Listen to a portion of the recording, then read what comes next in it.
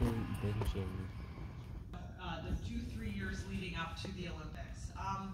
So today I just want to share a little bit about my journey, the things that I've learned when I was a kid growing up, that I've learned in the last couple of years.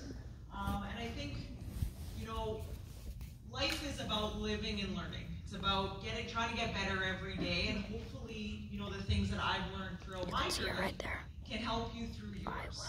So I started playing hockey at a really young age. I was 5 years old, and as soon as I started playing hockey, I knew that I loved the sport.